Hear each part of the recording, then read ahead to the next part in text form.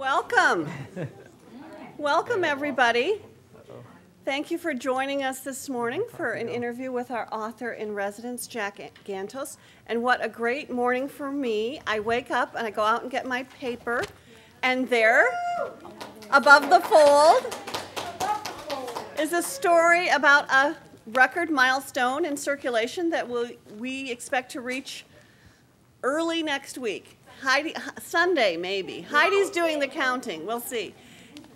1.5 million circulations. So that's fantastic. And then I get to come and listen to a great interview.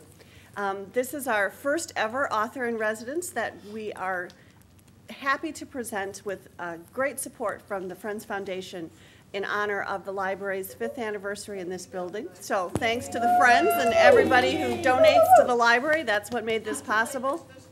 Not too late this fiscal year. And thank you all for coming, and I'm going to turn it over to our staff and our visiting author.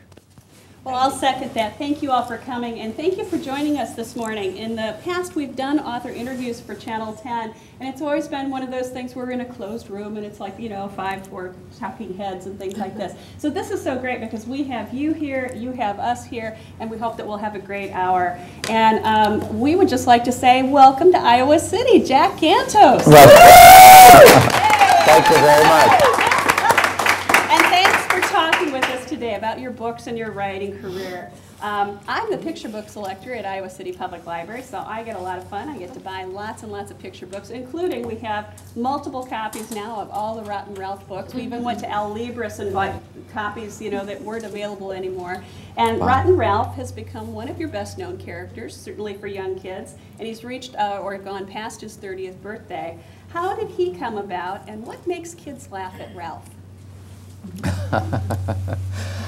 First off, thank you very much. It's very exciting to be here and to be in Iowa City. It's my first trip to Iowa City, and it's sort of a delayed trip. I've sent so many other people to Iowa City. I taught at Emerson College for many years, where I got my BFA in creative writing. And then we started a master's program in creative writing. And then Marvin Bell, who actually has a plaque out there, came to Emerson and gave us advice on starting an MFA program, which of course we discarded immediately, and then started our own MFA program so that we wouldn't look like Iowa. Exactly, I mean, nobody could be Iowa but Iowa.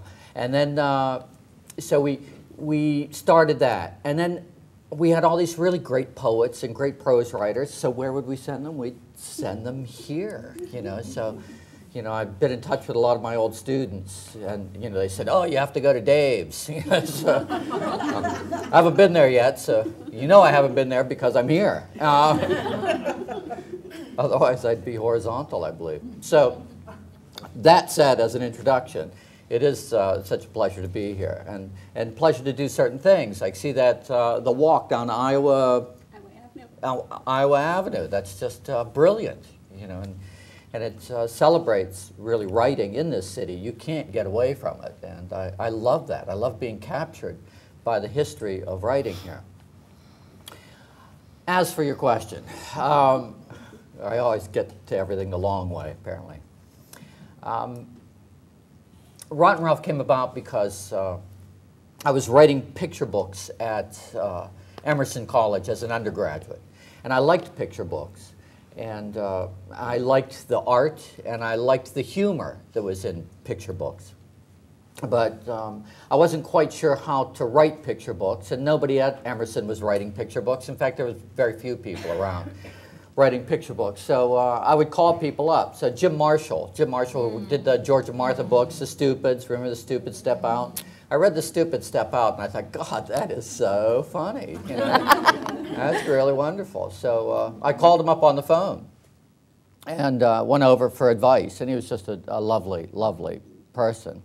And he lived under the Bunker Hill Monument, and it was like hot. It was so hot. And Nicole was with me, the illustrator of the Rotten Ralph book. So we both went up for advice and went to the door. He's a lovely Texas gentleman with great manners. And he said, would you like a drink? And I said, oh, God, I'm so thirsty, yes. So he came out with like an 8-ounce tumbler of scotch. And I was like, here. So I have no idea what he taught me. And so So then I called Margaret Ray from Curious George fame, and she lived on Hilliard Street, right off of Brattle Street in Harvard Square, right by, in the shadow of Harvard, right by ART. So I went down there, and she only drank tea. So that's, I remember everything she said. And she was just a lovely person. So Boston, Boston did have a lot of people in the field that you could access, and you could call up the publishers, and you could get advice from them, and they would invite you into their office. And so it was a very welcoming kind of revolving door. So I'd written a lot of well-deserved rejections. And so, those books that are not works of genius that nobody understands? No, these were books that were not works of genius, and everybody understood, their flaws. And I was always the last to know, of course. And so, so finally, after getting some good advice, that little line, write about what you know about, sort of occurred to me. And I thought, well, we're a cat family growing up. We liked cats. And so I went to the Boston Globe, and I got out of the used pet section, there was a cat, under the used pet section. And from Harvard University. It was from Harvard, from an Australian couple, moving back. They got their degrees, now they're moving back. And so I called them up, and Nicole and I went over there. And it was just like a psychodrama. He was stomping back and forth, and she was crying. And he said, I'm here for the cat. She lets out a wail, and he's smiling. We're finally going to get rid of that animal. And so, so finally it was under their bed, and you don't want to crawl under a graduate student's bed looking for something. But I did, and I finally found that cat, and it was just hissing away. It was really upset with me. So I grabbed him. We didn't have a cat carrier because we weren't sure, and so we just had a bath towel. So I was like, put him on that and rolled him up, and so I had this cat that was spitting mad, little tail sticking out one end, his head out the other. Said goodbye. He was very pleased. She was just crying crazily. And so we got on the subway, and because we didn't have a car either. So this cat's just spitting away. People are like running from us, calling the ASPCA. And finally, we go around a corner, and steel wheels on a steel track, and it just goes, and the cat goes, and flops over, and I'm like, oh my God, the cat had a coronary, so I don't know what to do. Now I've got this dead cat in a towel, So, get home, phone's ringing. I put the cat down, unlock the door, put the cat in the hall, So I go to answer the phone, and it's the woman, and she goes, how's my cat? I'm like, I'm thinking your cat's down under before you are. So oh, your cat's, it's a lovely animal. And, okay, because you knew she was feeling it. She had lost her cat. So I was trying to be nice. So then I went back out the hallway. The cat was gone. It had revived. The cat had fainted. I didn't know animals could faint. And it had. And it took me about 3 days to find it. And then it was just a very irregular sort of sociopathic cat. And so then I wrote Rotten Ralph, because the cat was kind of on the rotten side. And then kids respond to it because also it's got that unconditional love quality to it, that no matter what Ralph does, that Sarah, his very sweet owner, loves him. And it's that sort of universal message, I think, that parents give their kids. And that is, I don't like what you do, but I love you anyway. And I think that kids really respond strongly to that. And I know I certainly did as a kid. I did a lot of kind of goofy, wrong-headed things. And, nobody made me sleep outside as a result of it. So I think kids dig that part. Someone who recently checked out some of the books because it's a task on our summer reading list, she said, my daughter took Rotten Ralph to daycare, and they all love him. So, all right. Oh, I thought that was going to go the other way. It can sometimes. People hallucinate when they read that book. And they get Ralph and the devil mixed up, Well, Jack, many of us have had time with you yesterday and have heard a little about your upbringing and your family, but for those new in the audience and at home, would you share with us a little about your childhood, schooling, traveling and moving around, your family in particular? So kids are always interested in what you were like when you were a kid. Oh, yeah. So. Yeah, because I'm always interested in what they're like now. I was born in western Pennsylvania in coal mining, farming, sort of depressed area. In actually kind of an experimental Depression era town, put together in part by Eleanor Roosevelt, called Norvelt, Pennsylvania. It was one of those homestead, Depression era homestead towns. And so we were born out there. My grandfather was a coal miner, dug coal all his life, 2 shifts during the war, took care of the blind mules, that never, they would take those mules down into the shaft and they'd never come out, until they weren't breathing. And so he would take care of those, and he dug coal, and he was just a great, big, wonderful man. I loved him, and I loved my grandmother so much. And I don't think we had kindergarten, so I went to 1st grade there. It was nice. They had a school. And Eleanor Roosevelt made sure there was a school. There was not a school plan. The federal government had no plans for a school in this town. And Eleanor said, you got to educate those kids, Otherwise, they just stay in the Depression forever. And so I went there for 1st grade, and then my dad, who had been in the Navy in World War II, had left western Pennsylvania, had been in the South Pacific, had seen sunshine, palm trees, beaches, nice-looking water that, wasn't, brackish or something filled with slag. So he had come home, married his high school sweetheart. They had 3 kids in a row, like just about everybody, probably from the war. And then he probably woke up one day and said, oh my God, where am I? What am I doing here? And who are these kids? So he rejoined the Navy. And they shipped him out. I think both of us were winners. And so eventually they sent him to Barbados in the West Indies. And, he was having, I'm sure, a great time. And so we wanted some of that great time, too. So we went down there. And then I went to school. I went to British schools, because it was still the British West Indies at that time.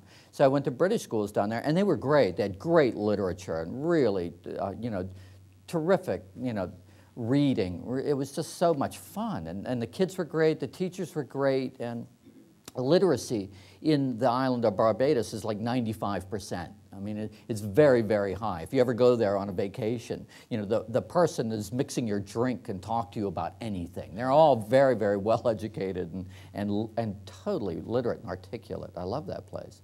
So at any rate, so we went there and stayed there until, I don't know, partway through 5th grade. I came home from school. We were doing pretty good. We had a driver. And pulled up, and I walked in the house, and my mom said, see those new suitcases? I said, yeah. She said, fill them. We're out of here. And that was it. Filled them, gone. Never said goodbye to anybody, except my dog, who I left in the driveway. And then we moved to Florida, and my dad had gone bankrupt, so we, hide it from the children, just drag them off in the middle of the night. And then I went to Florida, and then Florida was completely different. Because then it was like millions of people moving to Florida for the construction industry, and they couldn't build things fast enough, and you were always in portables, or we went to school in old naval barracks and that kind of thing. I went to school in an old prison. They had built a new prison for the prisoners, and they took the old school and rehabbed it, or the old prison and rehabbed it into a school, and it was depressing. I mean, like, you'd look at the windows, and you'd still see where they torched the bars off. And, the stuff that guys would scrawl into the wall was still there. You get an art lesson on anatomy. And then from Florida, I was supposed to go to University of Florida, and I didn't go. I didn't go. I went up there, but it was like, I wanted to write books. I was really interested in writing books. And so, but they only had English programs, and English programs are not the same as writing programs. They really aren't. And so you couldn't take creative writing courses until your junior year. So, that just didn't seem right. So I decided not to go and write books on my own, which didn't work out very well. I ended up in a little bit of trouble, which I'm sure we'll get to.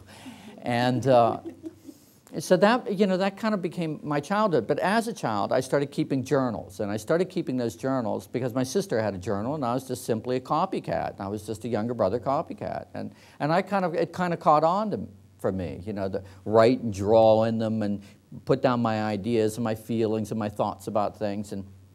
And to me, one of the things about the journals that I loved as a kid, and I recognized this as a kid, there were two things. And one was, it was like a room. It was like your own room. And I never had my own room. But when you opened that journal, it was like opening a door to your own bedroom or your own private place. And I loved that part. And the other part was, it's like if you had a really great day, like if you had that Uber birthday, you know, that birthday that they finally came through, you know, like they actually listened to what you wanted and then they went and got it. And then you're like, whoa, Mom, Dad, you know, the Taj Mahal, thanks. And so, you know, and then, you know, then later, you know, you like had some really crummy days, right? And then you could go back to that day that you wrote about and you could kind of like live off the fumes of that day. You know, it was still there and you could recreate that in your mind. And so the journal was a great way to renew those feelings of accomplishment or really powerful feelings. So I liked that a lot. So that's kind of what got me going. And reading too, I read a lot. I was a library rat. And so at all the schools I went to, because I went to 10 schools in 12 grades, I mean, everybody knows this, you know, and if you don't, please write this down, that, you know, if you're the new kid, walk straight into the school, right down to the library, go right to the librarian, look them right in the eye and go, I'm a reader, you know, and they go, you come with me, you know, I will take care of you and protect you from all the wicked sociopathic children in this school. And then you could just hang out there. You know, and I was that kid. I became that AV kid. You know, I could thread like a movie projector, and you know, like over the call Jack. He's the only guy that can run this thing. You know, so I spent a lot of time in the hallway. So Jack, talking about being a reader, a lot of your characters, you've got kind of this naughty Ralph character that we're familiar with, and this really intense, high-strung Joey Pigza character. Can you talk a little bit about children and reading and kind of these more difficult types of characters and why you might like to feature them, or your feelings about children? And some of the characters, you know, a lot of the books always have characters that are a little bit edgy or a little bit pushy or, you know, kind of clawing at the world a little bit, trying to get maybe a little bit more perception, and then once they get that perception, maybe trying to parse that perception with some kind of understanding of it that gives them some balance in their life, you know. So, you know, Ralph is kind of, you know, Ralph is just two-dimensional. You know, he's like, he does something rotten. Well, in fact, he's like 99% rotten. And then he has like 1% for contrite. And then, yeah, and then, you know, he takes a nap, and then he's rotten again, you know. And then, you know, that's his, you know, his arc, his character arc. But then as you move up with, you know, human characters and older characters, then the arcs begin to change, and they're not quite as obvious. So if we took somebody like Joey Pigza, for instance, who's an ADHD kid, he's a very, you know, very hyperactive kid. He's a great kid. He has great heart. That's a book that I wrote from the first-person point of view.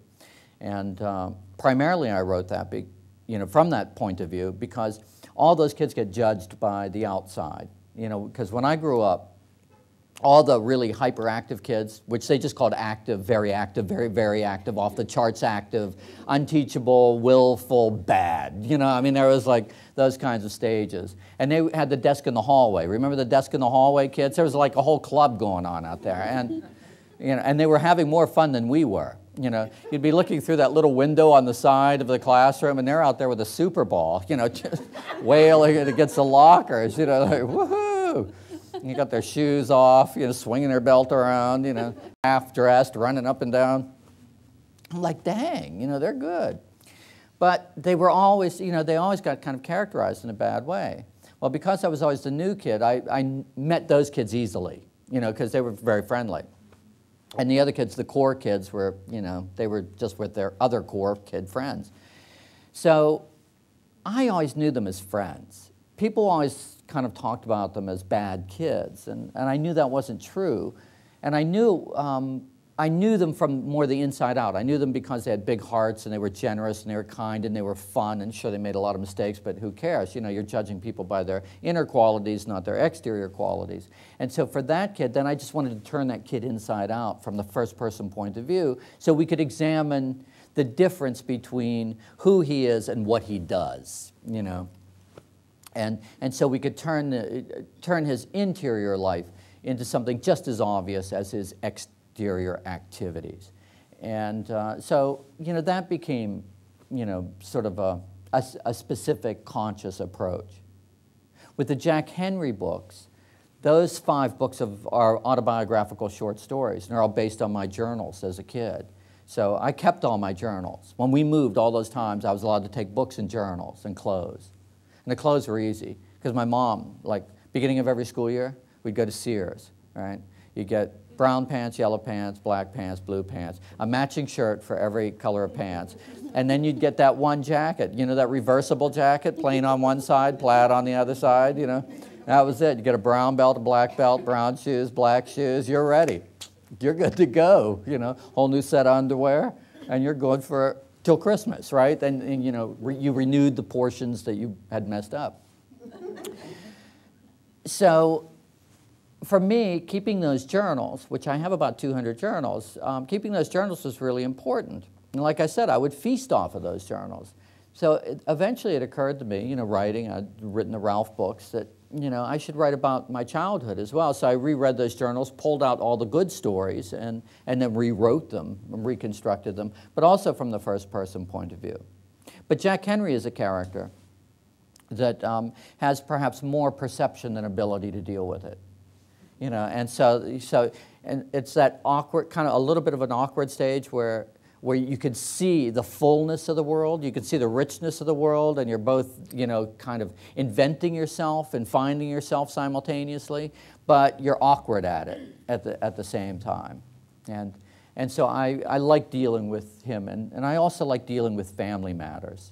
And I am very dedicated to writing realistic fiction. I'm not your science fiction kind of fantasy kind of guy. When we move up to young adult books, then there are much more, you know, sort of edgy characters. And Desire Lines, there was a murder-suicide that I knew one of the girls at school in 10th grade, that there were these 2 girls, and they were having a relationship, which was like 1967 Fort Lauderdale, which of course was absolutely taboo, and somebody had outed them, and they were being hounded. They were being hounded religiously on campus and by the other students. And so I knew the one girl, and eventually the hounding got so bad and the pressure was so bad that her dad was a cop, and they had a murder-suicide pact. She shot her girlfriend, killed her, and then turned the gun on herself, and bullet deflected, and they found her unconscious, you know. And they didn't try her for murder because they just thought anybody who would like another same-sex person must be mentally ill. So they sent her off to a mental institution, and then they brought her back to the school, and then she was hounded some more. So those kinds of characters, then once we move up to the young adult characters, then you become, you know, the characters become more capable, and they become deeper thinkers. They're more intellectually probing and demanding of the world around them. So I move into that. And I suppose then does that take us to whole of my life? Almost. I'll pause there. I think I'll go ahead and jump in again, wearing my little picture book, you know, queen hat here. And I know that you've had a long-standing working relationship and friendship with Nicole Rubel. Yes. And that's kind of how you all got your start in the publishing world. But I'm curious, as an author, you're the crafter of words, of story, but you work closely with Nicole, I would assume, as the illustrator. Do you get to work with illustrators, for example, who illustrate the covers of books? And also, what role does vision play in your storytelling? Do you hear the words first, or do you see the story? I'm curious. That's a lot of good questions. With Nicole, just working with Nicole to start there, it's great to work with somebody long-standing, that you've had a long-standing relationship with. And I've known Nicole now since 1974, something like that. So, you know, and we've done a lot of Rotten Ralph books. We've done like 18 Rotten Ralph books together, you know. So you kind of begin left hand, right hand. You know each other pretty good. And it's great to work with her. I write the stories, and then she does the illustrations. And that sounds cut and dry, but it's not, you know, because I'll write the stories, I'll send her the stories, she sends me the black line, you know, preliminary illustrations. I draw on hers, and she's, you know, marking up my text. And we do exchanges back and forth, you know, a few times, not until you drive each other insane, you know, but enough times so that you begin to kind of, you know, sort of canvass everybody's best ideas and use those best ideas. And I like that, you know. I don't think it has to be like, you know, I'm the author, these are my words, and your job is just to illustrate my books, you know, and a kind of illustrator surf, you know, and it's not that way at all. It really is, it's great teamwork. And I love that teamwork part of it, and that's what I think keeps it fresh and keeps it exciting. That's, you know, a nice part. But the illustrated part, how does that work for me when I'm thinking? And I really do think. I mean, I'm not like Kandinsky. I don't have, you know, synesthesia where I see a color and it reminds me of a word, or, you know, that kind of thing. I don't have simultaneous sensory responses to one stimuli. So, but I do see things very clearly, very filmically, and then I sort of translate down from that. I'm very aware of that. And I think some people must just run the words. And I think that's great too. But I really am aware that it's all visual in my head, and then I'm getting it down. And then I do like 30, 40 rewrites per book. I really love rewriting. The first draft to me is just a little bit of a nightmare. But the rewriting is just like, you know, now it's playtime. You know, and that's really when it's not so visual. Then I'm really just working in words, you know, and just playing with my tools. But that first draft is very visual. In my journals, a lot of times I draw, and the drawing will lead to ideas too, mostly with Ralph, but also with the short stories. Like as a kid, I would do all these maps of my neighborhoods and maps of my house and maps of the school, and I would draw where everything interesting happened, and, you know, these very kind of elaborate maps. And those maps actually then became the Jack Henry books, because they were real physical evidence of where things happened and how I felt at those sites. So I think the visual world is very powerful for the verbal world. Jack, I am the selector for middle grade fiction, so I'm particularly interested in your Joey Pigza and your Jack Henry stories. And what I would be interested to hear from you is what kind of maybe research you did to understand ADHD with in relation to Joey Pigza. And then also, could you discuss a little bit how Joey Pigza's relationship with his mother, father, and grandmother evolves through the stories? The first part, when I first started writing Joey Pigza, I was on a school speaking tour. I do a lot of speaking in schools and working with kids on writing and teacher in service, you know, using creative writing approaches in curriculum and that sort of thing. So I was in Lancaster, Pennsylvania, which is a great old town. You know, it's like a planned colonial city. You know, it's just really great. I think it was the capital of the United States for one day. And, you know, there's King Street and Queen Street and Plum Street and Lime Street. You know, it's just very, very colonial, very British in that regard. So I was there, and, you know, I was speaking like I'm usually speaking. There's, you know, like 100 kids, and there's one kid sitting right there, and, you know, and I don't know how this kid did it. He was just so brilliant. He was, like, I'm just up there, you know, and I'm doing my thing. I'm talking, you know, I'm cracking jokes, and I'm teaching, and, you know, I'm just, like, juggling all my plates, you know, and having a really good time, which I love having with kids. And this kid was like, you know those unibody desks? They weld them together, you know, and this kid somehow, he had his ankle behind him, and it was stuck behind the seat. But his ankle was like a universal joint, and this kid could do like a 360 around, you know? And every time I would start a sentence, that kid would, boom, he'd pounce on it and he'd finish it out loud, right? And it just became kind of like a comedy routine, you know, and it was click and clack the whole time. And so, you know, I'm having a great time, he's having a great time. About a half an hour into it, he's not having a great time. And suddenly, the worm starts to turn, and the teacher's over in the corner, and she's dealing with another kid, and you know, he's spinning around, he's trying to get her attention, and finally he can't take it anymore, and he just screams out, you know, in the middle of the class, "Teacher, teacher, I forgot to take my meds." And she just pointed to the door, and that kid went choo on like a frozen rope right out the door, and you heard him run down the hallway, right, and then punch in the lockers all the way down, bam, bam, bam, bam, bam, bam, all the way to the nurse's office, you know, for his meds, you know.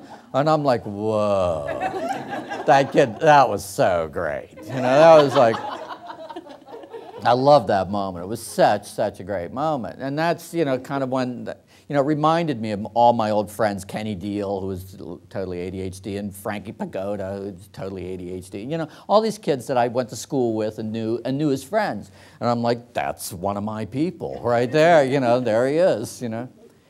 So I started writing that book, and then I thought, you know, it's a subject, ADHD is a subject that you can't mess around with. You don't want it to be one of those, like, 70s problem novels, you know, like the Disease du Jour book, you know, like Whitman Press. Remember, they would always put out, you know, my dad, who we visit every Sunday in the penitentiary, you know, my mother, who lives under the red light. And then, you know, so, you know, they had a book for every problem, you know, and so I didn't want that, you know, and I didn't want it to be a textbook, you know, it's a human story, you know, but I wanted the details, the ADHD, the medical details, the condition details, I wanted those to be accurate, because you know some kid with ADHD is going to read that book, and they're going to, you know, they want it to be authentic. And so then I read a lot of texts on it and consulted with doctors, and then, you know, and then I just kind of let that filter in, and then I went back to the character work, you know, and got that in, and did it that way. As for the arc of the characters, I mean, Joey, has the big heart, and, you know, he's always trying to do the right thing. He really is trying to do the right thing. Whether he succeeds at it or not, his intentions are always good. And he's a good kid. He's a really good kid. I love that kid. The mother can be good at times, but the mother's character, again, there are 4 books, there'll be a 5th one eventually once I get to it. But the mother's character is kind of circular, you know, like she was out of the picture for a while in the first book. And then when she gets really, really contrite, then she kind of pulls herself together. And she's filled with guilt and sorrow, and she becomes then kind of the good mom. But then once she becomes the good mom, you know, and she's on top of her game, then, you know, we have a little bit of erosion, you know, up there, and she kind of slackens up a little bit and just starts going down the other slope again. And then when she goes down the other slope, you know, then, you know, you can see that, you know, Joey's life becomes a little less patterned, a little less organized, and so it's difficult for him to live under those circumstances. The father is kind of an up and down kind of character, you know.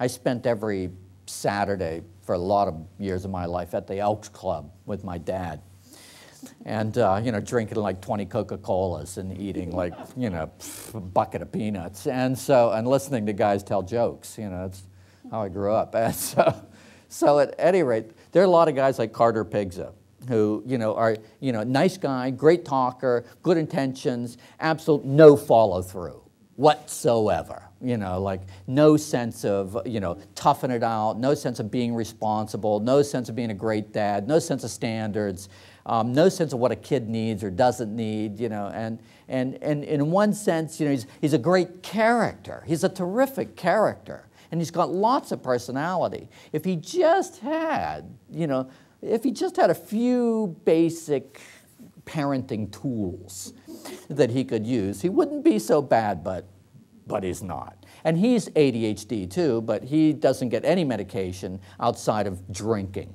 Drinking is his medication, you know, which a lot of ADHD people, you know, find the bottle to be, you know, their friend. And so that's his character. So he comes and goes. He's there, he's not there, he's always full of crackpot ideas.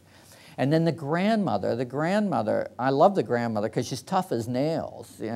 And she's the one that's really raised him. And she's, you know, she's the anti-granny. You know, she's not the Toll House cookie baking granny. You know, she's like just about smacking him around. You know, like threatening him. You know, if you don't straighten up, I'm putting you in the refrigerator. You know, and she's a tough granny, and she's done some pretty mean things to him, but she's always there. She still loves him, even though she's tough. She loves him, and that becomes sort of his anchor. And then, and then until she doesn't, you know, and then she moves on. And she's always smoking. So she's on oxygen, right? So as she's smoking, she's got to turn her oxygen off, smoke a butt, you know, turn it back on, you know, fill those lungs up. So just as a side thing, so I was with my friend Peter Virgilio, who was an MFA poet at Iowa. He's from Boston. So I was in the North End. He's an Italian kid from the North End. So I went down to see him. He's a great kid. And so we're driving down the street. He goes, hey, look up at that, you know, apartment, you know, and it's like this old brownstone building, you know, like Paul Revere's neighborhood, and it's all blown out, like an explosion. I said, what happened? He said, smoking and oxygen. So it is slightly dangerous, you know. We don't recommend those two things. So Jack, you were here an entire day yesterday talking to 4th through 6th graders and teens and adults, and I don't know if you noticed, but in a typical Iowa Midwestern fashion, not one person asked you about doing time. And you probably, you almost escaped without having to talk about A Hole in My Life, but here's your chance. I know. I'm bringing it up. I'm very glad you've broken through the threshold, the lovely, soft, welcoming threshold of Midwestern manners to really get to the point.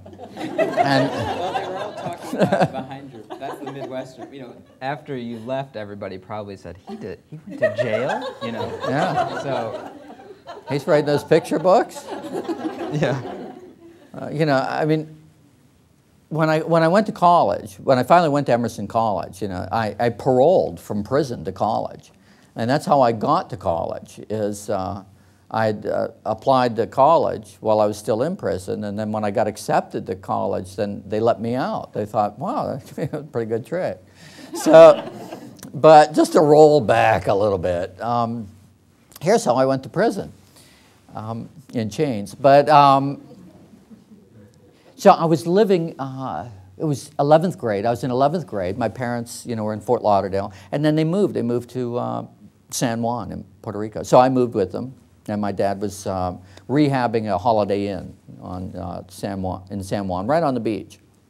And so it was 2 wings of the hotel, and they would close down one wing and work the other wing, and one thing or the other. So we all got rooms. I had my own room, you know, my own hotel room. So I was living in the Holiday Inn in San Juan during 11th grade. I never went back to school. I just skipped half of 11th grade, and I'm living in a hotel room and working. I was an electrician's apprentice, and I'm not good at electrical work, so don't even think about it. I'd melt the head off of a pair of Klein side cutters like once a week. So at any rate, by about 12th grade, I thought, you know what? I ought to go to school. You know, it's probably getting a high school diploma is probably a good idea. So, because I had no future in electricity, and so I went back to Florida. They sent me back to Florida, and so I started living with some friends of theirs. And I started drinking a lot, you know, like because I had no supervision, you know. And well, I mean, I can't blame it on no supervision, really. I mean, I was really motivated to drink a lot, and it was a great personal choice for me. And so, and I drank a lot, and then I threw up a lot. You know, it was like, you know, that cycle, that early cycle. It's like, you know, to cure yourself from smallpox, you got to get a little of it. And so So I drank a lot, and then they kicked me out. They kicked me out, and then I moved into this wonderful, it was fabulous, it was a great period of my life. It was a welfare motel off of Broward Boulevard in Fort Lauderdale. It was called the King's Court. It was run by Davy Crockett's great-great-granddaughter, and her name was Davy Crockett, like the 12th or something, and you know. And it was me and all the other welfare people. And I lived there, and I had a car, I had a job. I worked 40 hours a week in my senior year in high school at Publix supermarket as a stock boy and bag boy, made my own food, paid my own rent, bought my own clothes, everything, the whole show. And I thought, dang, I'm an adult. You know, I was like the shell of an adult, but I thought I was an adult, you know.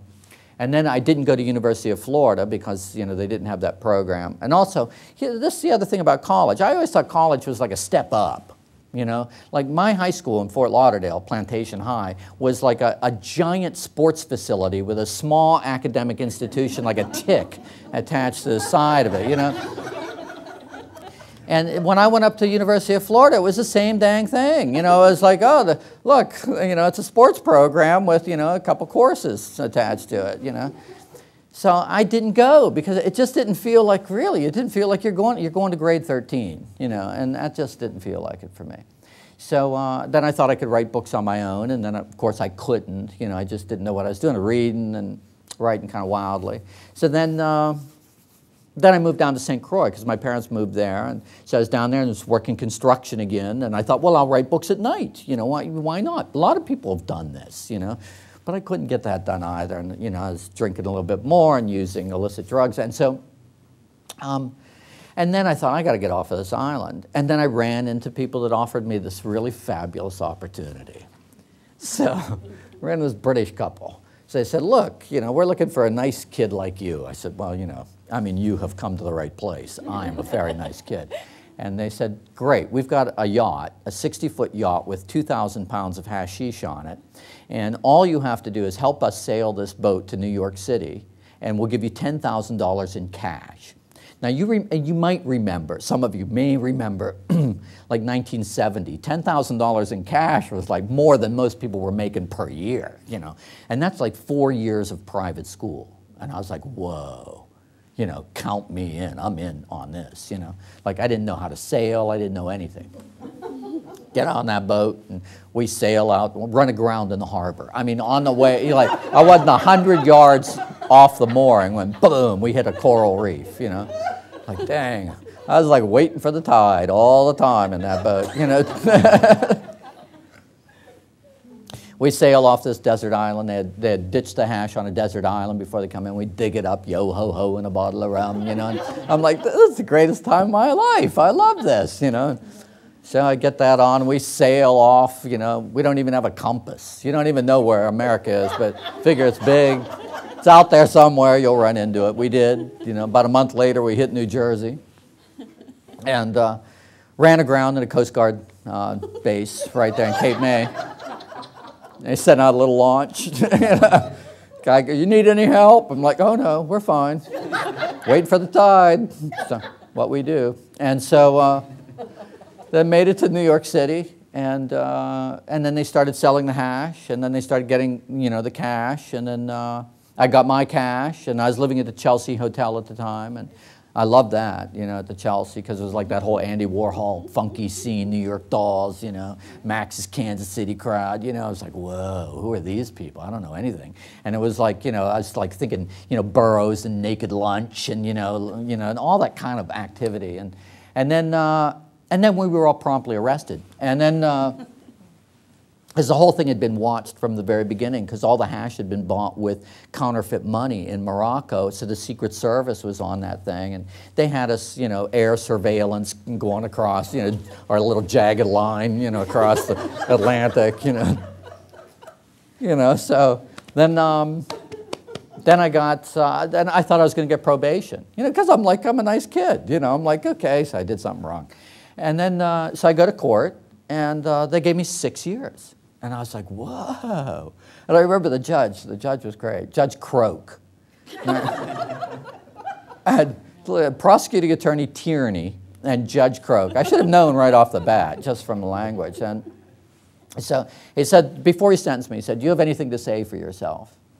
And I was standing there, and it was a very sobering moment. And I said, yes. I said, I'm a nice kid. That's what I said. I'm a nice kid. And he looked at me. He said, "Nice kids don't smuggle dope." And I was like, "Dang, got me there." So I guess I didn't really have much of a comeback on that one. And so the gavel went down, and 6 years. And so I just turned to my lawyer. I said, "What do I do?" He said, "You go with him." And this guard came, and that was it, So I was off. So that's what that book is about. But within that book, at the core of that book, I mean, it's a great story, the drug smuggling story, and living on your own story, and so on. But it's a book about books. It's a book about writing. It's a book about going to prison and thinking about being a writer and writing books and reading and how books really do affect you, and they do affect you. So the book itself is not just like a little prison drug smuggling tale, but it's larded with sort of literature. Jack, you often work with young people by visiting schools, public libraries, like your visit here.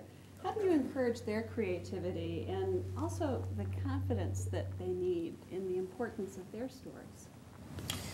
Well, you really touch on something there. It's that issue of confidence. How do you support it and how do you provide confidence? A lot of writing is a bit of a confidence game. As you well know, you face the blank page, and you've got to have a little bit of gumption, to go forward from there. I mean, you have poets like Nicanor Parra, who said, the writer's duty is to improve on the blank page. I doubt if he can do it. And you're like, "Thanks, Nicanor. I really appreciate that."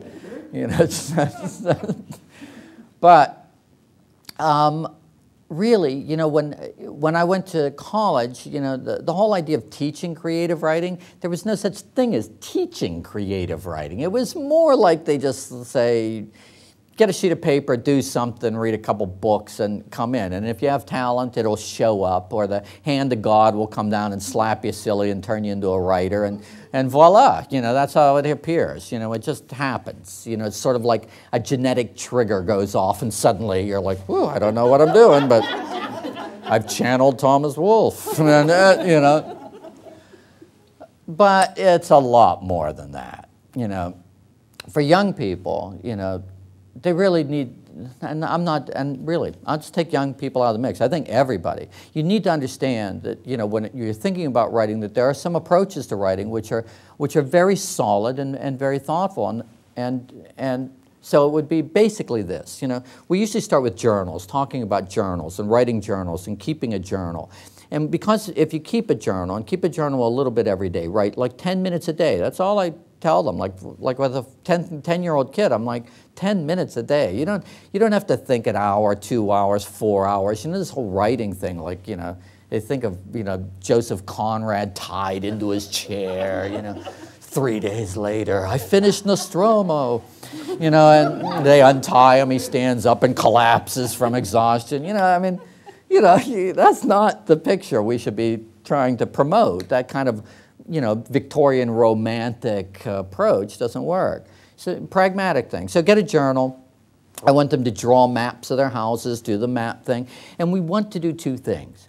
Content, we want to look for content, what to write about, and then we want to talk about organizing that content so that we look at finding really good material and then how structure is really your friend when it comes to writing, that the notion of structure is not antagonistic to creativity. Because a lot of people think, oh, if you're thinking beginning, middle, and end, problem, action, solution, well, then what you're doing is, you're gutting your creative impulse. I'm like, no, you're not. You're really not. You're organizing a lot of creativity here. And so, we have to kind of get over some of those hurdles so that what I will do with them is show them my maps of my neighborhood, and then I'll take any one of those icons, I'll tell them a story, a whole story, I'll just tell them the story, and then after I tell them the story, then we'll put the structure of writing up there from characters, setting, problem, situation, action, crisis, resolution, and the double ending, the physical ending and the emotional ending, which of course you always need. So then we'll take the story I just told them, and then we'll completely break it apart so that they can see the front of a story, you know, the content, and then they can see the invisible spine or the structure which holds it all together, so that they know that in the journal they can be wild people. 10 minutes a day they're writing furiously, you know. And then when it comes to that second draft, now we start bringing some structure to it. And subsequent drafts, now we start looking at physical continuity, then the emotional responses of the characters. Then we go in and we just do the dialogue. Then we go in and we do images and adjectives, and we rake out the reallys and the veries and all the words that are just junky words anyway. And so, you know, we do some approaches that are sensible and give them some real tools that they can count on. When they have the tools they can count on, then they have the confidence to do it. You give them a blank sheet of paper and look at the clock and say, okay, everybody, I want you to be creative. I'm going down to the teacher's lounge. You little brown noser, you take names of anyone who, you know, who doesn't write, you know. You know, I mean, you got to give them a fighting chance, you know, and you have to treat them like writers, give them the tools to write, and writing has to be part of the curriculum. It cannot be this kind of one-off thing, you know, like, oh, the haiku is coming, you know. And one kid, I was absent that day. Well, that's it. That's creativity. It's over there, pal. You know, count your syllables and, you know, go do a haiku, you know, in the corner. And so, you know, that kind of thing doesn't give anyone confidence, and it doesn't really support writing and creativity. So I just think you just need some systematic bits in place. Well, Jack, we're curious about your own writing process. Where do you write? Do you write every day? Do you work on one book at a time? Does your daughter Mabel get to look at your Rotten Ralph picture books as you're working? Does your wife proofread or look at your novels before they're published? Those kinds of things. I'm always saying to my wife, I don't think you read my books.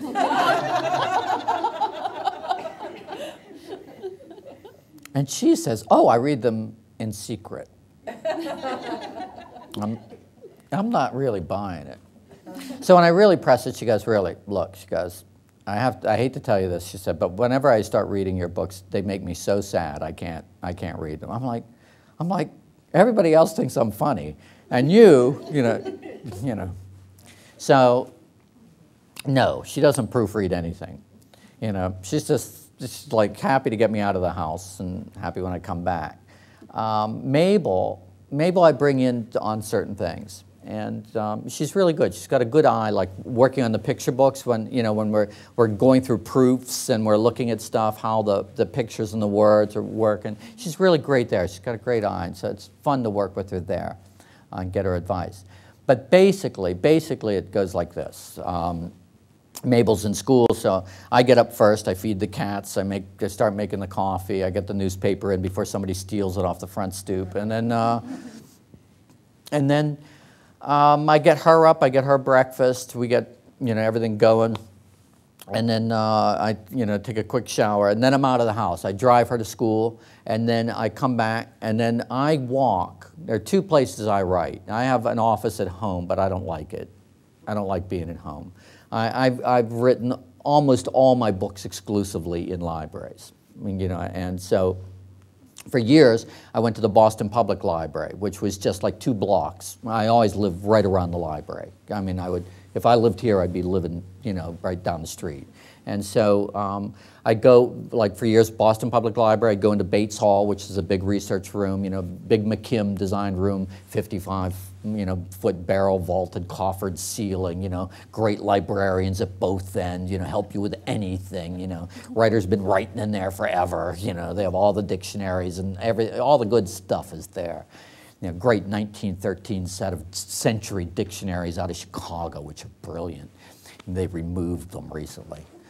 They don't have enough money to rebind them. It's just breaking my heart. So At any rate, little things like that. So I would go there. So what I would do is I would try and go into the library, do at least 2 hours of first draft writing, 2 hours of rewriting, 2 hours of reading, and 2 hours of goofing off in the library. And that would be everything from going to shelves that I've never been to before, or the basement and digging around, you know, and just reading titles, just walking down the stacks and reading titles and going, whoa, look at this, that's so great, you know. 17th century giants and dwarves, who knew? So, illustrated, and then, but the BPL, like so many public libraries, the BPL kind of ran into this situation where they stopped in the city funding, people who were in homeless shelters and had programs. So they all started living in Bates Hall. And so that was really hard because your stuff would get stolen sometimes, and it was, it was getting very dicey. They didn't provide enough security. So then I moved over to the Boston Athenaeum, which is a subscription library, a private subscription library, which is fabulous. They have a 5th floor. It's called the writer's floor. It's a totally quiet floor. There's no cell phones in that library, none whatsoever. You cannot use a cell phone. They will throw you out. I mean, they will come after you and get you out of there, And one woman said to me just the other day, she was there on her cell phone, she was cheating. And I walked right up to her and I said, you can't use that cell phone in here. And she said, we ought to get together and get a cell phone area. And I said, we ought to not do that at all. And I said, there is one area where you can use the cell phone. Where? She said. I said, that's called outside. So I got no issue with, giving people the boot. So at any rate, so I go up there and I have a locker there because I'm there so often. They gave me a locker. And I try and get to the library 5 days a week. When I'm working on a novel, 5, 6 days a week. And then I have very steady writing habitual habits. I try and write one book at a time. Sometimes you have a little overlap, but, I try and stay really, mono-minded about it, because unconsciously, your unconscious mind is really feeding that book, and if you get too many projects going simultaneously, it doesn't work. But you're probably journaling thoughts in your journal while you're writing, though. Yes. That might be used for other books. Absolutely. Like in the back of my journal, I always tab, other book ideas that, you know how your mind would crab off, laterally, and, and I'll just go follow it, and go, oh, that's really good, but I'll use that later, Dang, you just reminded me of something I forgot to write down this morning. And so, but at any rate, so that's what I do. So I started all in the library, and I work completely in the library, and I depend entirely on librarians. They have great research librarians. You can ask them any question, any esoteric question at all, and they're like, whoa, yeah, let me chew on that. And sure enough, they come back later on, they got all the books, they got Xeroxes, they got stuff for you. It's like heaven. It's just like, I can't imagine a better life than being able to go to the library every day.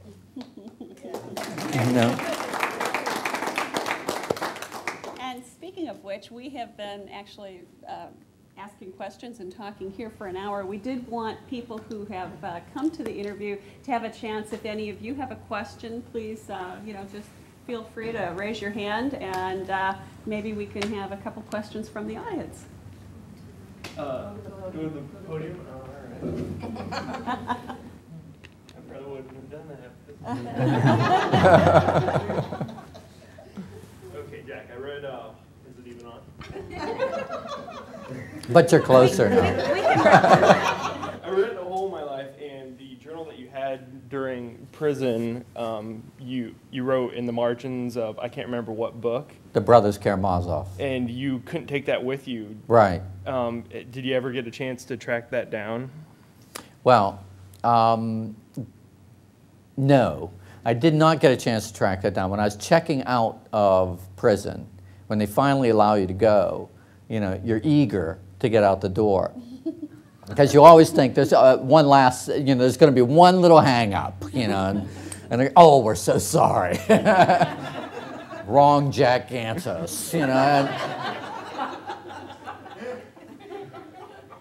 So the guard, his name was Copley, so at any rate, so he just opened the front cover and it said, you know, U.S. Department of Corrections on the inside of that Brothers Karamazov, which was a Constance Garnett translation, which is not very good, so, you know, you can get rid of those. But at any rate, so he went, oh, that's ours, and he just like threw it over his shoulder. And I was like, well, there that journal goes, you know. But I didn't dare say anything because I was like, you know, there's the door, you know, and I'd rather go there than there. So, so I went out. So some enterprising librarian actually wrote the prison and asked them to go down to the library and see whether their, you know, Karamazov was there. And so all they got back, though, was Freedom of Information, you know, kind of act paperwork and a lot of red tape, you know, and so nobody's really done that. And I just, you know, like I just haven't felt like driving to Kentucky and knocking on the front door. Pardon me, I think I left a book here, but almost 40 years ago, Karamazov, probably not very popular. Any other questions from the audience? Yeah. Do you ever have people come up to you and say, oh yeah, I was with you in 6th grade and you wrote about me? No. No, nobody has come back. And it's so bizarre because to me, even though I had to change names, I never did. Like the first autobiographical book of short stories, Heads or Tails, that one, you know, all the names were real, you know, like all the whole neighborhood, everybody's name was real. So that book was just going to press, and my editor called me and said, you know, the attorney just wanted to know, you did change all those names. I'm like, no, not at all. He said, well, you gotta change names. I'm like, but once you know people by their name, you know, it just never, it seems like some people, you know, like fit their name like people begin to resemble their dogs, you know, like, and so I had to change names. But even with that, you would think they would see themselves there. But no, nobody's ever come back. But a lot of that is just because I think I moved so much, you know, it's like, I'm not, you know, nobody thought of me either. Out of sight, out of mind. Patty. What do you hear back from particularly your young readers? Well, I'm very fortunate in two ways. One, because I go to schools, I go to about 40, sometimes 50 schools per year. And work. And so you know, there's point of contact immediately, you know, so you're dealing with kids that are just telling you, you know, what they like, what they don't like, what's working, you know, I mean, they're very honest, which is brilliant. So I have that, of course. And then I also get about, you know, I get a couple thousand letters a year from kids, and they write you letters. I don't give out my email address, you know, because email's not the same thing as a kid sitting down doing letters. Now, out of those thousands of letters, a lot of them are teacher assignments. You know, like you'll get a packet of 20 letters, and they all start the same way, you know. My teacher told me to write this letter.